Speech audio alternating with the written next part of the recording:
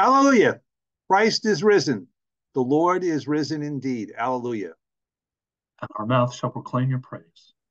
You shall receive power when the Holy Spirit has come upon you, and you shall be my witnesses in Jerusalem and in all Judea and Samaria and to the ends of the earth.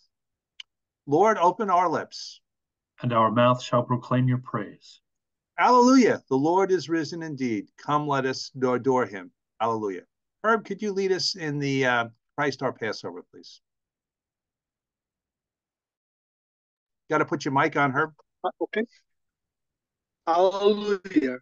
Christ our Passover has sacrificed for us. Therefore, let us keep the feast, not with the old leaven, the leaven of malice and evil, but with the unleavened bread of sincerity and truth. Hallelujah. Christ, being raised from the dead, will never die again. Death no longer has dominion over him. The death that he died to sin, once for all. But the life he lives to God. So also consider yourselves dead to sin and alive to God in Jesus Christ our Lord. Alleluia. Christ has been raised from the dead, first fruits of those who have fallen asleep. For since by a man came death, by a man has come into the resurrection of the dead. For as in Adam all die, so also in Christ shall all be made alive. Alleluia. Today's psalm is Psalm 22. My praise is of him in the great assembly. I will perform my vows in the presence of those who worship him. The poor shall eat and be satisfied, and those who seek the Lord shall praise him. May your heart live forever. All the ends of the earth shall remember and turn to the Lord, and all the families of the nations shall bow before him. For kingship belongs to the Lord. He rules over the nations. To him alone, all who sleep in the earth bow down and worship, and all who go down to the dust fall before him. My soul shall live for him. My descendants shall serve him. They shall be known as the Lord's forever. They shall come and make known to your people, yet unborn, the saving deeds that he has done. Glory to the Father, and to the Son, and to the Holy Spirit, as it was in the beginning, is now, and will be forever.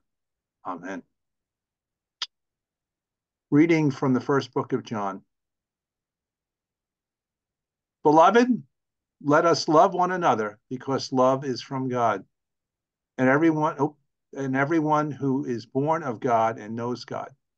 Whoever does not love God does not know God, for God is love. God's love was revealed among us in this way. God sent his only Son into the world so that we might live through him. In this love, not that we loved, but that he loved us and sent his Son to be the atoning sacrifice for our sins. Beloved, since God loved us so much, we also ought to love one another. No one has ever seen God. If we love one another, God lives in us, and his love is perfected in us. By this we know that we abide in him and he in us, because he has given us of his Spirit. And what he has seen and do testify, the Father has sent his Son as the Savior of the world. God abides in those who confess that Jesus is the Son of God, and they abide in God. So we have known all and believed that the love that God has for us. God is love, and those who abide in love abide in God, and God abides in them. Love has been perfected among us in this, that we may have boldness on the day of judgment, because as he is, so are we in this world. There is no fear in love, but perfect love casts out fear. For fear has to do with punishment, and whoever fears has not reached perfection in love. We love because he loved us. Those who say, I love God, and hate their brothers or sisters are liars. For those who do not love brother or sister whom they have seen cannot love God whom they have not seen. The commandment we have for him is this: those who love God must love their brothers and sisters also. The word of the Lord. Thanks be to God. Gretchen, can you please lead us in the first song of Isaiah? Surely it is God who saves me. I will trust in him and not be afraid. For the Lord is my stronghold and my sure defense, and he will be my savior. Therefore you shall draw water with rejoicing from the springs of salvation. And on that day you shall say, give thanks to the Lord and call upon his name. Make his deeds known among the peoples, and see that they remember that his name is exalted. Sing the praises of the Lord, for he has done great things, and this is known in all the world. Cry aloud, inhabitants of Zion, ring out your joy, for the great one in the midst of you is the Holy One of Israel. Glory to the Father, and to the Son, and to the Holy Spirit, as it was in the beginning, is now, and will be forever. Amen.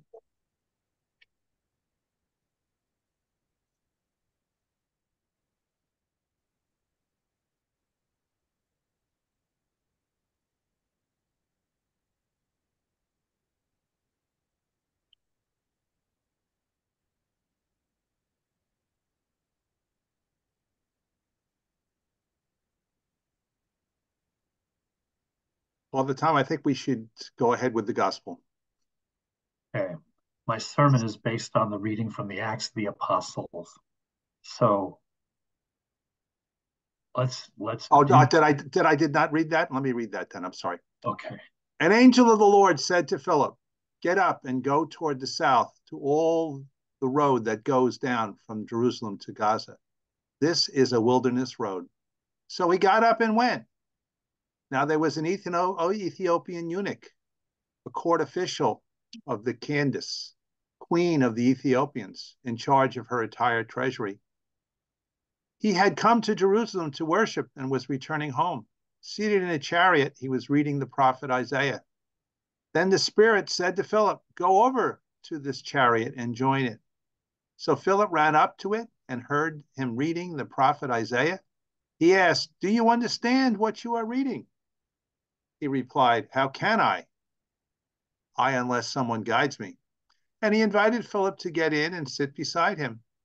Now the passage of the scripture that he was reading was this: like a sheep he was led to slaughter, and like a lamb silent before its shearer, so he does not open his mouth. In his humiliation, justice was denied him. Who can describe his generation? For his life is taken away from the earth. The eunuch asked Philip, about whom, may I ask you, does the prophet say this? About himself or someone else? Then Philip began to speak, and starting with his scripture, he proclaimed to him the good news about Jesus. As they were going along the road, they came to some water, and the eunuch said, look, here is the water. What is to prevent me from being baptized? He commanded the chariot to stop, and both of them, Philip and the eunuch, went down into the water, and Philip baptized him. When they came out of the water, the Spirit of the Lord snatched Philip away. The eunuch saw him no more and went on with his way rejoicing. But Philip found himself in Assos, and he was passing through the region. He proclaimed the good news to all the towns until he came to Caesarea. The word of the Lord. Thanks be to God. A reading from the Gospel according to John. Jesus said to his disciples, I am the true vine, and my Father is the vine grower. He removes every branch in me that bears no fruit. Every branch that bears fruit, he prunes to make it bear more fruit. You have already been cleansed by the word that I have spoken to you. Abide in me as I abide in you.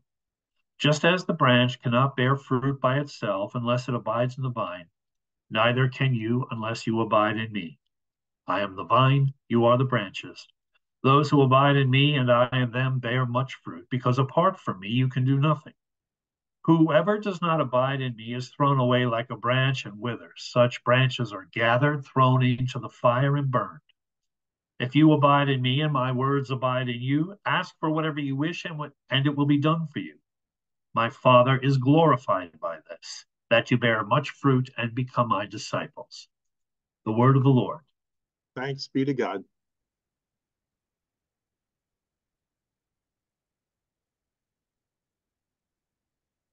This morning's epistle says that God's commandment is this: we should love one another, and that our love of God is to be offered not in words about how much we love God, but in deeds for people.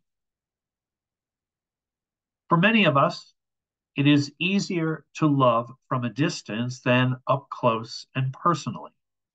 Sometimes it is easier and more comfortable to see the forest rather than the trees. Sometimes it is easier to cut a check to a relief agency than to love or take care of our neighbor next door. Sometimes it is easier to say a prayer for people in another city than to physically be present in a community meeting locally. And then again, sometimes it is easier to ignore those in need who are far away, saying we have plenty of needs among our own families, friends, and fellow Americans. Yet, to believe in Jesus Christ is to love one another, regardless of how near or far, how familiar or foreign. In the first reading, Philip demonstrates how it is to be done. Done one at a time, one person, one situation, one event. We are to look at the trees and not the forest. Ministry occurs one-on-one by joining faith and love together with the help of the Holy Spirit. It might be through a hospital or homebound visit, 20 minutes in the parking lot next to your car with a parishioner, a chance meeting in an aisle at the grocery store. Phone calls work too. It might be a note to an estranged acquaintance, cookies delivered and conversation had with someone who is lonely, helping the elderly neighbor with shopping or yard work, a smile for a stranger we encounter during the course of a day. The call to love is for us to be there for another. This certainly happens corporately in offerings and projects, and they are very important. But it is most effective when it is one-on-one, when we tend to each tree instead of the entire forest. Wherever we work, play, attend school, or volunteer, there are many lives, one at a time, we can touch and befriend in the name of Christ. Certainly, the money we offer for natural disaster relief is crucial. The prayers we make for those who have died and those in need and desperation are also vital. But our call is not to respond to crisis only. We must and we will.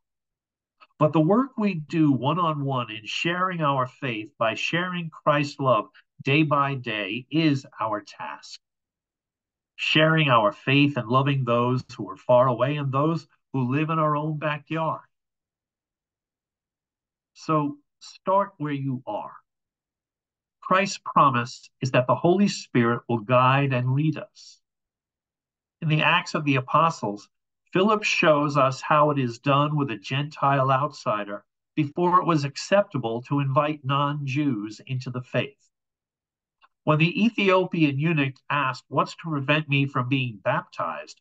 Philip could have responded, "Tradition." But instead, Philip listens for direction from the Holy Spirit, and thus Philip meets him where he is, and then proceeds with discernment. Philip encounters the person one-on-one. Philip was able to look at the tree instead of the forest of rationales for backing away. Our faith and God's love within us are waiting for an opportunity to be shared one-on-one. It is there, for most of us, that lives are changed and transformed, where chasms are bridged. Changing the world one person at a time might seem like a real slow boat to heaven, but it is real. The real presence of Christ between you and the other. And these encounters of love are lasting. The love of God, the peace of Christ, the fellowship of the Holy Spirit stay with the person you reach out to. And then your faith grows and your ability to love grows so that you offer care and compassion wherever you go and with whomever you meet. And in that moment, you have met Christ in the other, and the other person has met Christ in you.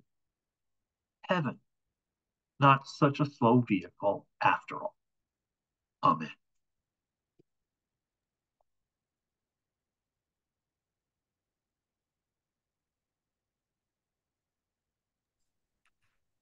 Charlie, could you please lead us in the Apostles' Creed? I believe in God, the Father Almighty, creator of heaven and earth. I believe in Jesus Christ, his only Son, our Lord. He was conceived by the power of the Holy Spirit and was born of the Virgin Mary.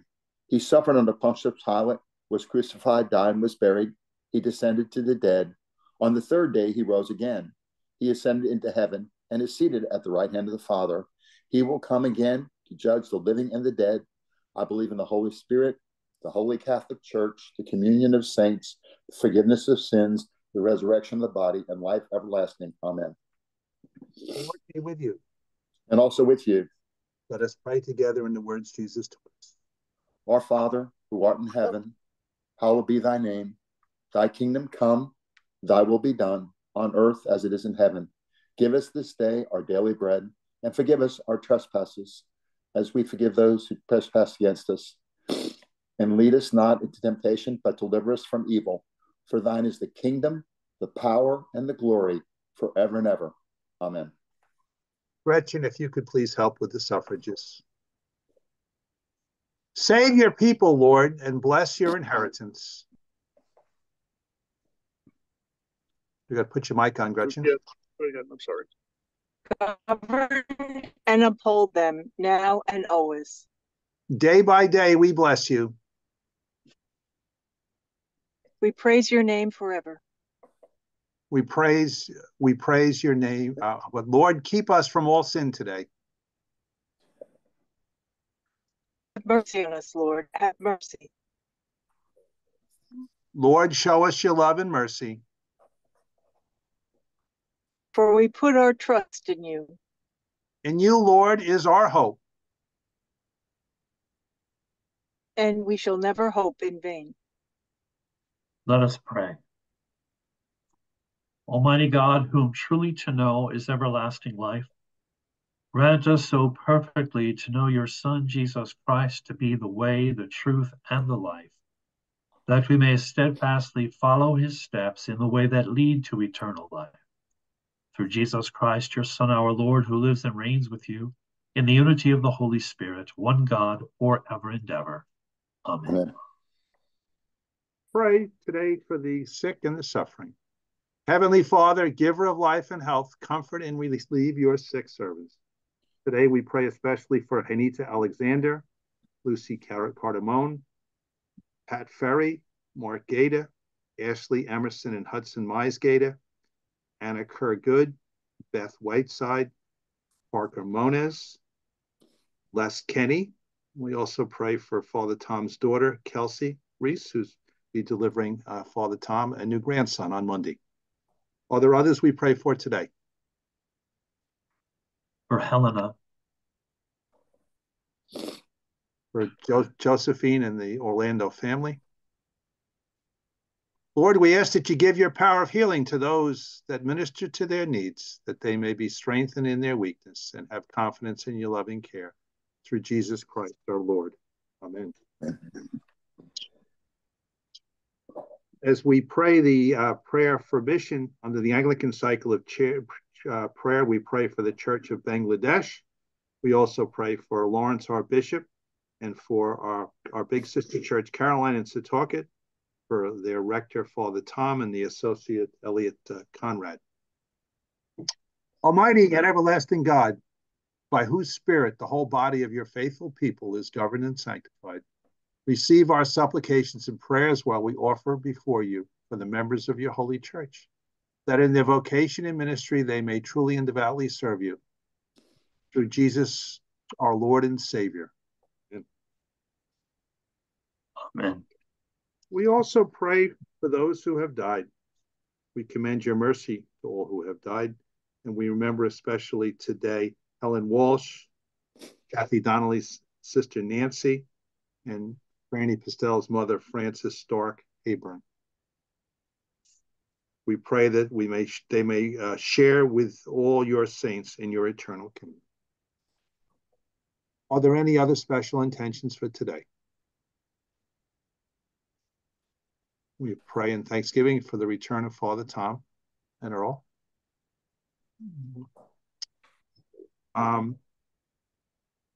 Herb, could you lead us in the general thanksgiving, please?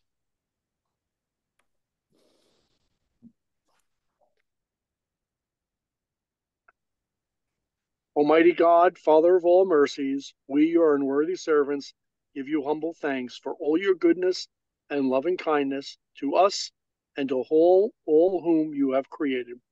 We bless you for our creation, preservation, and all the blessings of this life, but above all for the immeasurable love and the redemption of the world by our Lord Jesus Christ, for the means of grace and for the hope of glory. And we pray, give us such an awareness of your mercies that with truly thankful hearts we may show forth your praise, not only with our lips, but in our lives, by giving up ourselves to your service, and by walking before you in holiness and righteousness all our days. Through Jesus Christ our Lord, to whom with you and the Holy Spirit be honor and glory throughout all ages. Amen. Almighty God, you've given us grace at this time with one accord to make our common supplication to you. And you have promised through your well-beloved Son that when 2 or 3 are gathered together in his name, you will be in the midst of them. Fulfill now, O Lord, our desires and petitions as may be best for us, granting us in this world knowledge of your truth and age to come, life everlasting. Amen. Let us bless the Lord. Thanks be to God. May Almighty God, who has redeemed us and made us children through the resurrection of his Son, our Lord, bestow upon us the riches of his blessing. Amen. Amen.